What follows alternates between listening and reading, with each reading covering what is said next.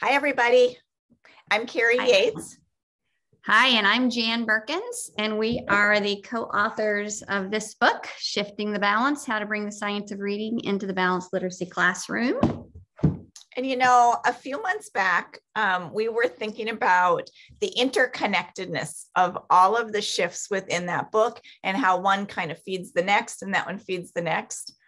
And we ended up to write this little thing that's sort of a circle story, you know. And we originally shared it in the online class in kind of the summary.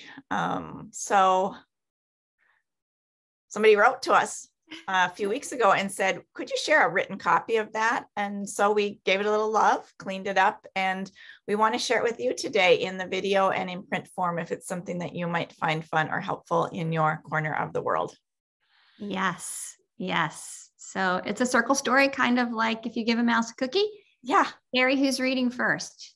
Why don't you start? All right.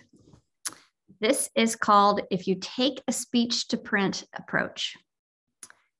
If you approach learning to read and write as a speech to print rather than as a print to speech process, then you will want to start by making sure children have strong oral language.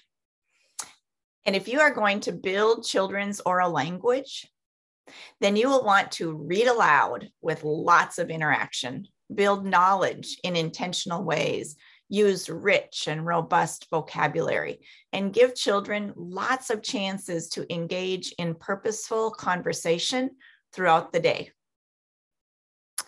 And if you're building oral language as the foundation for literacy, then you'll also need to help children learn to take the whole words they are using in speech and break them down into their individual speech bits or phonemes through intentional phonemic awareness instruction.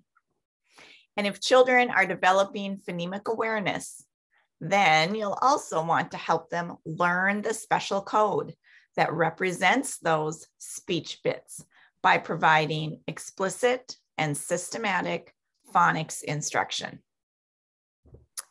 And if you're teaching both phonemic awareness and phonics, then you'll need to help children arrive at the critical moment of alphabetic insight. This way, they can fully leverage the bidirectional relationship between phonemes and graphemes to decode or read and encode or write written language. And if children understand the alphabetic principle, having both an understanding of the code and phonemic awareness, then you'll be able to scaffold their orthographic mapping, helping them make sense of letters and sounds through alignment. And if they engage in lots of opportunities for orthographic mapping, then they'll be able to access and store words for efficient and automatic retrieval. But if they're going to decode and map enough words to become truly fluent readers, then you'll need to teach them to decode all the way through, not work around words as they encounter them in print. And if you're teaching them to decode these words, then you will want to stop prompting them to search for ways to figure out words by using context or looking at pictures. And if you're going to change your prompting, then you'll also need texts that actually set kids up for success as they practice decoding words and get their feet under them as readers.